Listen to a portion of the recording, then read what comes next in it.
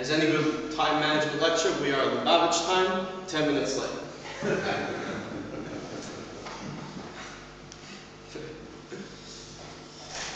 Many of you sitting here right now, listening to me talking, are thinking either one of two things. Either you'll become bored during my speech, in which case time will drag by, or you'll like what I'm saying, in which case time will probably pass by very quickly. But it is the same 45 minutes, where that's the goal.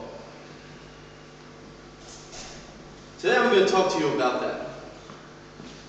About time, value of time, what time means to us, and especially in today's session, how it applies in Torah thought, what does Torah think of it, and then the second stage, how to manage time, how to deal with time. Time to time. You're going to hear that word a lot. Now they say a story. There was this Jew that was waiting by the train station. And in the distance he sees that there's another Jew who's waiting for the same train. So he approaches him and he asks him, "Excuse me, can you please tell me the time?" The other Jew ignores him completely, as if he doesn't exist. He tries a second time. Maybe he didn't hear him properly. He says, "Excuse me, can I please have the time? Do you have the time?" Again, he completely ignores him. He tries a third time. "Excuse me, I'm asking you for the time. Do you have the time?" Again, no response. He nudges him a fourth time, a fifth time, a sixth time, until the point where the other Jew standing there turns to him and says, "Okay, 1 second, you listen to me. You listen to me right now. If I were to respond to you and tell you what time it is, the chances are that you might decide that this was a nice opening for a discussion, and you're going to continue discussing with me and having a conversation.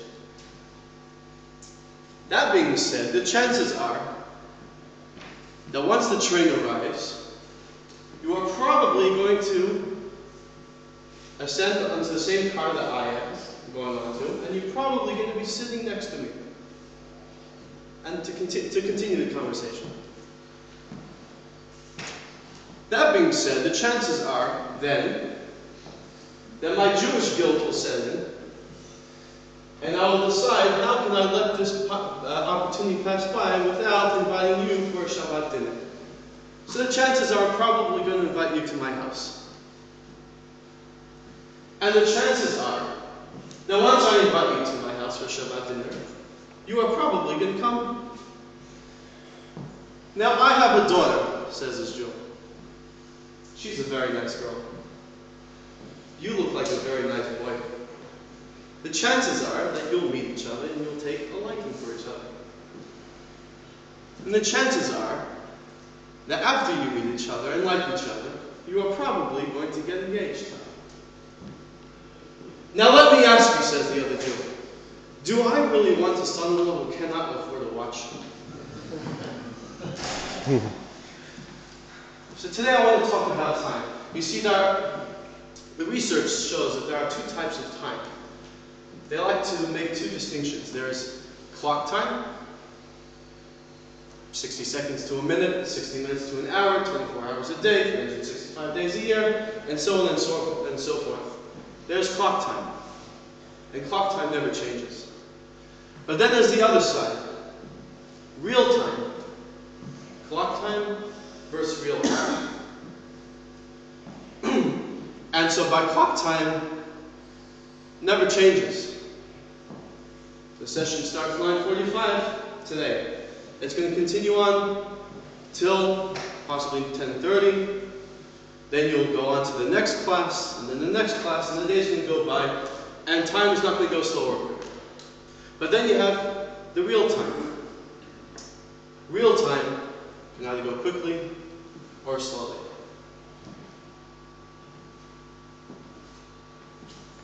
And so I want to discuss that. Where does time really go? Seemingly, we are living in an era where time should be able to be managed properly. You see, let's look at 30 years ago, or even 25 years ago. You know what, even less. When I grew up, it was still that way. I still remember this a little bit. Before the internet became a common ground for every household, and before emails and WhatsApp and Facebook and Instagram and all of the social network, in order to communicate with somebody, the slower way, which was the way that we communicated over the last couple hundred years, was mail. You sent an envelope. A more quicker way is a fax. You'll be sending a fax to somebody. And that was pretty quick. You write your letter, you put it into the fax machine, and it goes through instantly. The other person receives it. However, even that still took some time. You had to be in your office or in your house. The other person receiving it had to be in his office or in his house to receive that fax. And so it still took a bit of time. And in general, with the technology and new inventions that have occurred over the last 20 years and how things have sprung, things have just gotten more quicker and quicker. And communication-wise, and getting jobs done became instantaneous. Now it's no longer, I will wait 3 days for a response by mail. Now it's not even, I will wait till the afternoon until the fax comes through. Now, if I do not receive an email response in the next 15 minutes, I'm already going to get agitated and I'm going to be sending a WhatsApp saying, did you receive my email? Not chas v'shalom, calling you, just sending a WhatsApp. So, seemingly,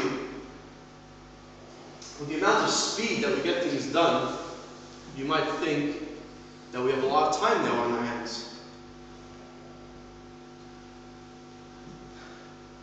Yet at the same time, we feel that we still don't have any time. Our Friday afternoons during the summertime is much longer than the Friday afternoons during the wintertime, and yet we're not sitting on the couch for 3 hours. It's all relative. So how exactly do we manage this time?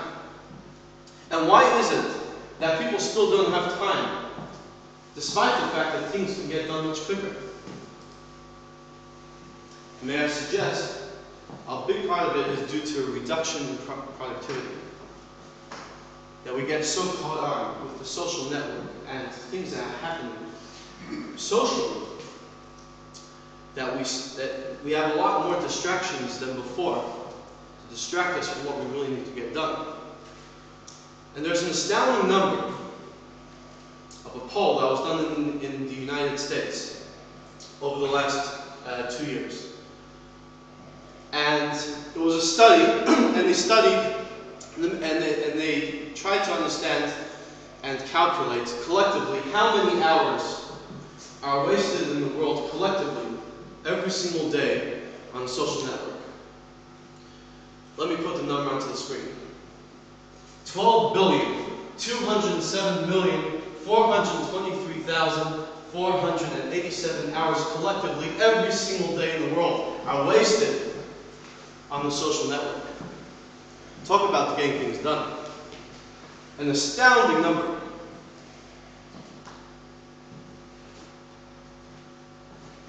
So now I want to discuss with you about what's the Torah thought on time. First of all, I want to discuss with you what the value of time, how Torah views the value of time.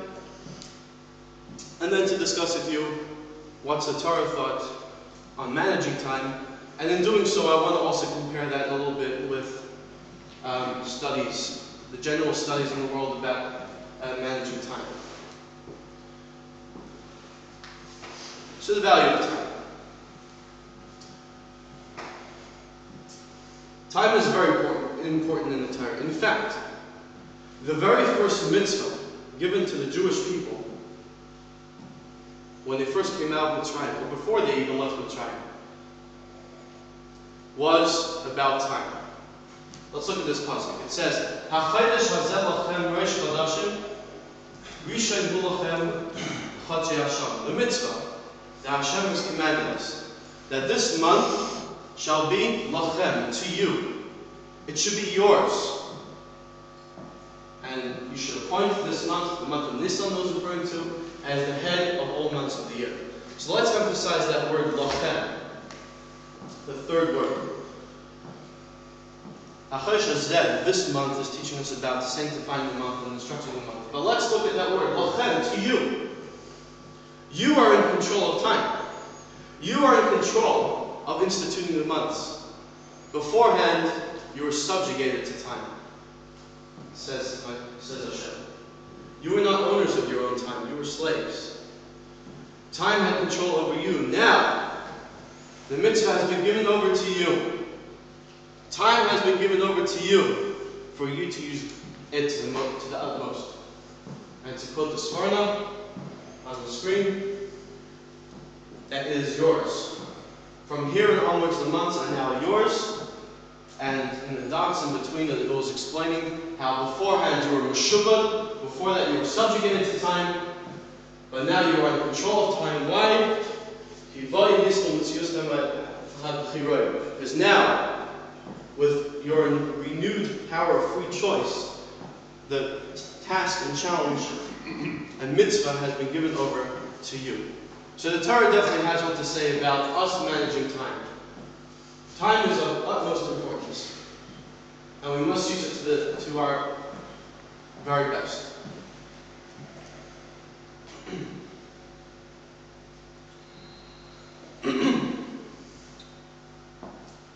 So we have proper time, value of time. And it's not just in the first mitzvah of the Torah. In fact, we see throughout halacha that time is very, very important. Basic, classic examples that we experience all the time. We have Shabbos, right? Shabbos came in 8:28 this past Friday. There's 18 minutes from that point on to Shkia, and it's precise. You know, there's a woman called Sarah Esther Crisp. She's a well-known speaker, and you can find a lot of lectures on Chabad.org. She describes in an article.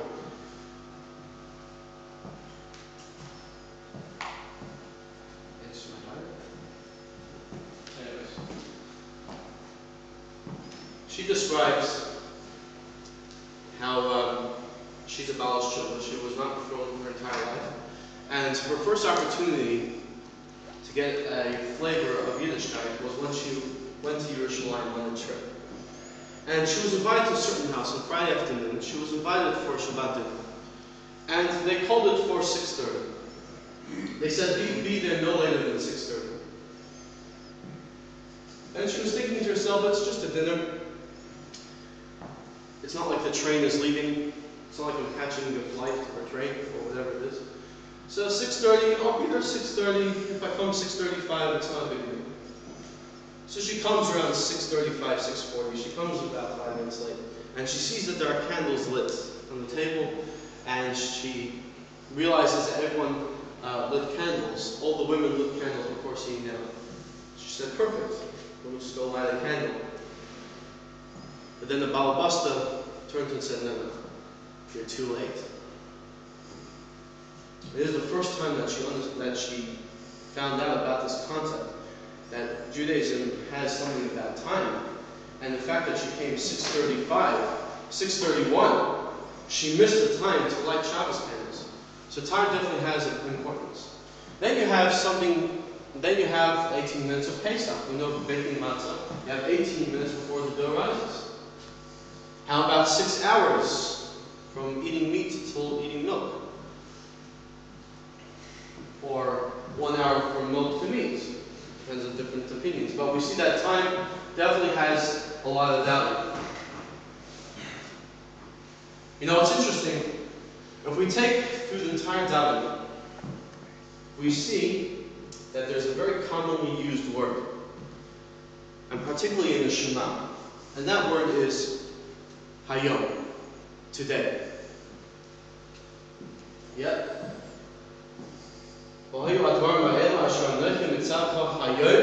This is the command which I'm commanding to you today. Unto place in your heart. What is this today? Is this today referring to the first day of creation? Is it talking about maybe the first day that Adam was created? Or maybe is it talking about the day that the Jewish people became a nation? Or maybe today was talking about Har Sinai when the Torah was actually given. When is this today? Is it Rosh Hashanah? We know that another word Hayom is used. Atam Nitzavim Hayom. You are standing today, and Chazal tells us that today in Nitzavim is talking about the day of Rosh Hashanah. Perhaps we're talking about Rosh Hashanah. The answer is Hayom today means literally today. Every single day to use the utmost. And today is the day to do it. Today, right now, this instant is an opportunity to do so. There's a story in the 16th century, of, unfortunately this is a very classic story and very, very common, and we hear this story all the time, about a Moshe or Moshe who had an inn, and the count, the baron, the parts of the town, this innkeeper fell behind his rent, he wasn't able to pay up, and the parts decided to throw him into the dungeon. But this parts decided on himself, he decided on himself he has so-called mercy, so-called kindness. And so he went over, and so he visited this Jew who's sitting in the dungeon, and he said, you know, I'm a merciful fellow. And so therefore, I will do you a little bit of kindness. I'm not going to take you out of the dungeon very quickly. And I know that you're going to be here for a very, very long time. But you know what? I'm a kind person, so I'll do you a favor. I'll give you one day a year. that one day you are allowed to go out. That day you are free. You can visit your family. You can learn. You can pray. You can do whatever you want. You are a completely free man for that one day. And when that day is over, you have to return back to the dungeon. So now this Jew is baffled. He doesn't know what to do. What day should he choose? What day would you choose? Would you choose Rosh Hashanah? Maybe Yom Kippur? How about more personally? How about your anniversary? Or your birthday? Or Hanukkah? How about Pesach? It's a family time. Family time to spend time by the Seder with your family. So he turned to the Rabbi at the time, who was the Rabbi, and he posed him this question. And what do you think about God's answer? He told him the day that you should choose is today. If you have an opportunity to free yourself, if you have an opportunity to leave the dungeon, take it. Do not wait for 3 months from now, 6 months from now. The day that you should choose, if you have an opportunity to become free, take it today. Such is the value of time.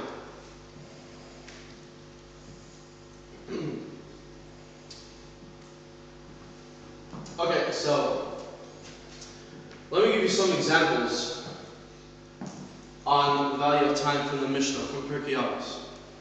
Now, unfortunately, I cannot bring it on the screen now, but I'll say it outside. We have the Mishnah in Pirkei Avos, known to many of you, the Imlo Yachei, not now, when. And it's a Tiferes Yisrael. Some of you may know the large Mishnah will know on the bottom where it has 2 pillars, Yachin and Boaz, and in the commentary this is the Tiferes Yisrael. And he explains that what does it mean, Imlo Yachei, if I do not value and use my opportunity now, and if I decide that I'm going to wait till I figure out meaning of life before I decide to manage my time properly, perhaps will come a time I'll become too old, or that time will never show up for me to properly use my time wisely. There's another Mishnah in the next, that was the first chapter of Ethics, and the second chapter it says, Hayom Kotzer, Rabbi Tarfon says, Hayom Kotzer v'hamlachim ruba, the day is short, and the work is very long. And the Bar Tanura explains, Hayom Kotzer, I have the day that I have to utilize my time. And take note, he says, Hayom Kotzer, the day is short. So what are we talking about here? Clock time or real time? real time. The day is short. The day is short for me to use to my utmost potential, and the work is great. And I should not push it off till I become older. Similarly, another Mishnah in Pri Yavos, Al Taimar Luksha Efna Eshna Shemel Esifanu. One should not say, when I have the time, I'll come to learn, I'll sit down and learn. Perhaps that time will never come. And the commentaries explain that this is not necessarily talking about the time that you have now when you are busy. This is the time talking about your break time. Those few minutes that you have a break. Those times, one should not think, now it's just 10 minutes, I don't have a half an hour to learn, I only have 10 minutes, so maybe I should just push it off till I have a half an hour to sit down and learn. The commentaries explain that these 10 minutes are valuable, and one should not push things off. Just to throw one more, where the Rabbi quotes and he says that one must be very vigilant in time. One must use the time to his utmost and understand that time is of essence and every moment counts. A summer day and a winter night is a year. Which the basic explanation of that is how every minute of the day counts and every minute of the day is important. And we should treat each day like it's a summer day and each night like it's a winter night. So how do we manage time? Let's put this on. So how do we manage time? Well, there are two things that we can do. There's planning, and then there's control. Plan time, and then control time. Planning time. You see that in the Torah as well. It's a Gemara in Shabbos. Rav Hamnuna Savar, Zman Tfilah L'chud, Zman Torah L'chud. The discussion in the Gemara is that there was a discussion of what Rabbi came over to Rav Hamnuna in the Gemara and he asks him, how can someone spend so much time learning the davening? He is taking away from something which is eternal, which is Torah. Torah is eternal. He's taking away from something he can be involved with, which is eternal, and he's dealing with something which is only for that time period. It's davening. Rabbi Hamnuna, he answered him and responded that davening has its time and learning has its time. And we should not mix up one from the other. So there's scheduling. Time to schedule properly. So how do we manage that? And the answer is, my dear fellows, managing time is all about taking what you have now and focusing on it entirely as if everything else does not exist. You know, the Rabbi explains in the Sikha in Chaf Shvat, in Tavshin, the 20th of Shvat in 1970. And he brought a story that he himself was part of that story. He witnessed of his father-in-law, the previous Rebbe. The previous Rebbe at that time in the 1920s was very, very dangerous to spread Judaism, and the previous Rebbe was at the forefront. He was at the head of spreading Judaism in the former Soviet Union. And during that time, he was already under constant watch from the KGB, and they were after him. And they were watching his every move. And however dangerous it was for him to do activities in his own house, it was even more dangerous for him to do activities outside his house. And now the previous Rebbe was traveling from Leningrad, or today St. Petersburg. He was traveling to Moscow, which was the capital of the Soviet Union. And he was going there by train. And so you can imagine the severity, the intenseness of the situation. He's about to go on the train, which means he'll be in the public eye, and the KGB for sure will be following him the entire way. He's going to Moscow, the capital of the Soviet Union. He's going right into the lion's den. And going to be involved with something in relation to spreading Yiddishkeit. And so there was a train that he had to catch. And the Rebbe observed, the current Rebbe, that he observed that his father-in-law, a few crucial minutes before the train was to depart, he was noticing that his father-in-law was involved with something else entirely. He was writing letters to different Rabbanim about certain things. And the Rebbe was astounded. The Rebbe was astounded. Let's make no mistake, the Rebbe himself was a master of time. We know throughout the 44 years that the Rebbe was sitting in 770 and managing and being Rebbe. Thousands upon thousands of letters he was sending out and responding to people. He had lengthy farbrings which were lasting hours upon hours long. He was meeting with lay leaders. He was in charge of America's leading running all the activities and outreach. And he was in contact with many shluchim around the world. And despite that, when someone once asked the Rebbe, how does he manage time and what does he use with his time, the Rebbe responded to him, 70% of my day is learning Torah. Now think about that. The Rebbe, 70% of his day learning Torah, despite all the amount that he does in a certain day, in one single day, he was spending that much learning Torah. So the Rebbe definitely was a master over time.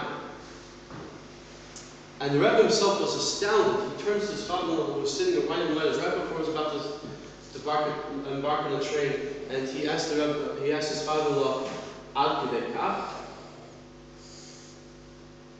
That much? Really? To that extent?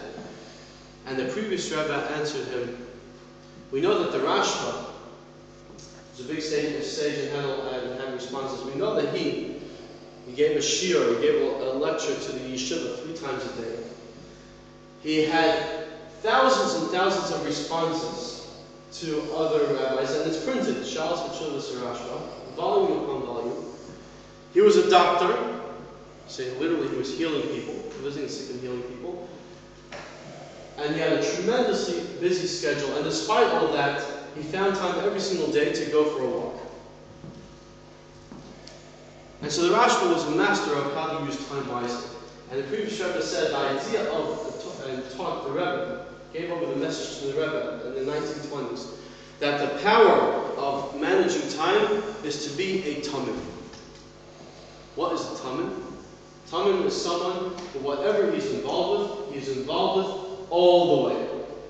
Nothing else exists besides a task that he has to do right at that moment. And that's the power of managing time. That is how the previous Rebbe was able to send letters and write letters to other people when he had a train to catch in a few short minutes. Because during the time that he had, while waiting for the train, he was involved with something else, and the train did not exist for those few minutes.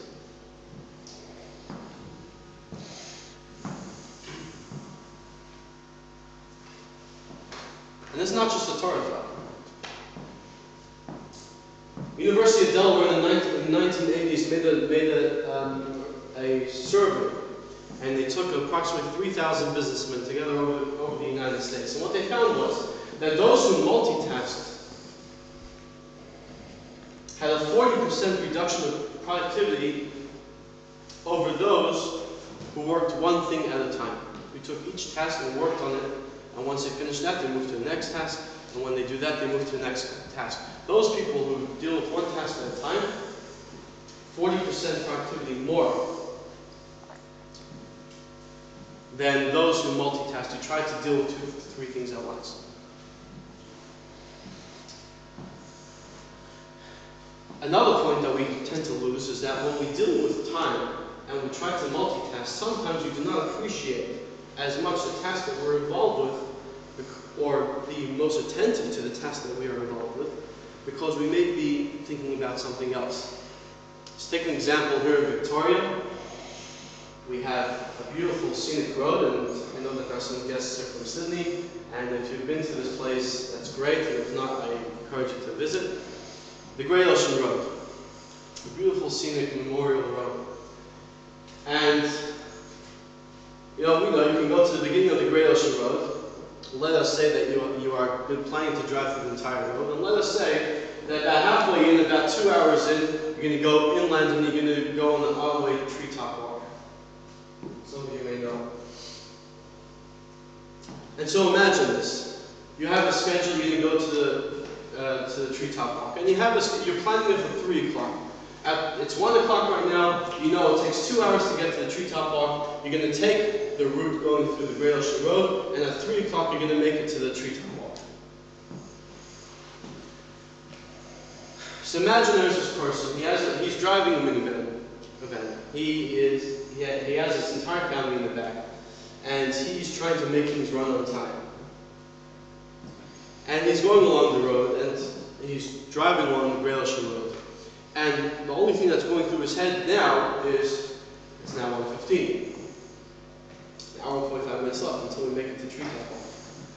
Okay, it's 1:30, it's 1:45, it's 2 o'clock. Let me look at my GPS, let me see if I'm running late, or are we going to be on time?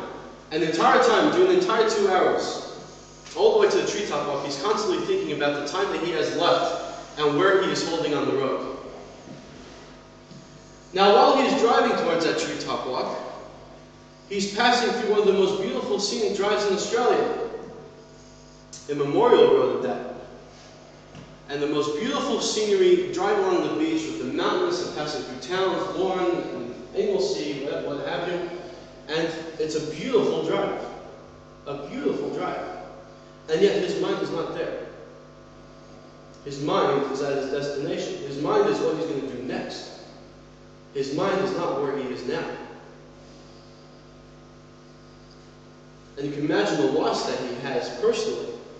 His family looked out the window and they enjoyed the beautiful scenery, but he was not there at all. And so we can see sometimes that we can be involved in something what we're going to do next, and we're trying to multitask, to drive down that road while at the same time thinking about where we're going to be next. We lose the moment. And so, single tasking in the way of a tummy, all the way, as if nothing else exists. We truly appreciate life.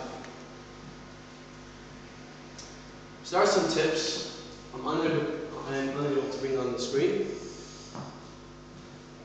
Well, let me share with you off the top of my head what I wrote down. Here are some tips. Research shows that those who sit down at the beginning of a business day and spend 30 minutes planning out their day have an 80% improvement in work productivity. So all it takes is just some time in the beginning of the day to plan out your day, schedule. In addition to that, there are other tips that during the course of the day, after you finish one task, take 30 seconds or a minute to think about the next task that you're planning to do and what you want to attain. That's another tip. There's a tip which is very applicable to today's time. See how long you can last without any notifications from Facebook, WhatsApp, or Instagram, or any other social network. See if you can shut yourself up. There's research that shows that it takes just 20% of our thoughts during the day to produce 80% of our achievements. 20% of thinking results in 80% of productivity. And so therefore, when we want to plan our day, and many of us, myself included, very much so, suffer from letting our minds wander and not being involved in work, or what we have to do when minds start wandering. Let us plan and set goals to manage that at least 50%. And it's okay to do this, because like I said before, 20% of our thoughts produce 80% of results. So you can plan 50% of your time you're going to be utilizing it. And start off with that, at least 50%. And then, as you master 50%, you can go further, more and more and more. And one more tip I just want to leave with is, sometimes work can be very intense and you need to do what you need to do. Try going off the grid. Try to see if you can lock yourself in a room, or if you're in an office, to try putting on the do not disturb sign outside the door. And see if you're able to lock everything out, close everything out, and be able to manage your time wisely.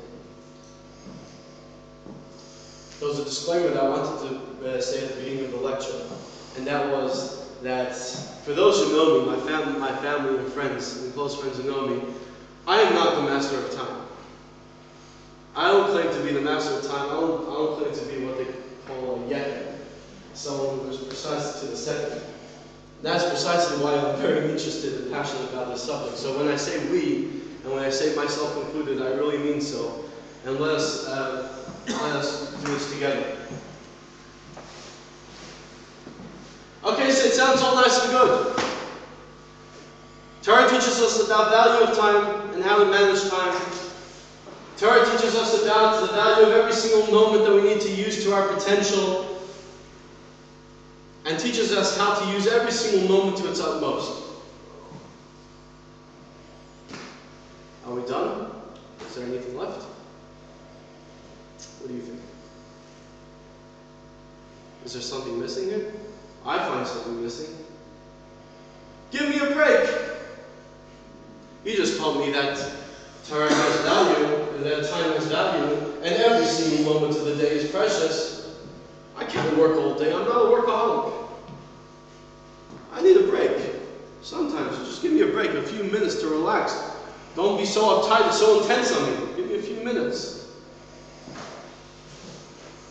But raise of hands, how many of you think that God ideally prefers us not to have a break at all and wants us to use our time the entire time?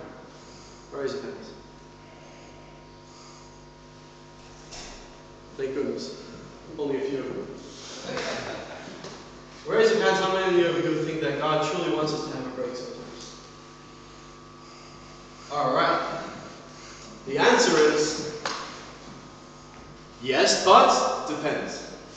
You know, yesterday Rabbi was giving at 12 o'clock, he was giving a talk about does God have empathy? And he was explaining, during his talk, he was explaining that the most typical response he had from a rabbi when you're asking him a shaila on halacha, you want to ask him if something trade for kosher or what have you, the response usually is, depends. There's no definitive answer. We have such a straightforward halacha that everything is so clear-cut, isn't it? Depends. Yes, but depends. What do I mean by that? I mean that, yes, God wants us to have a vacation, provided that we use it in the right way.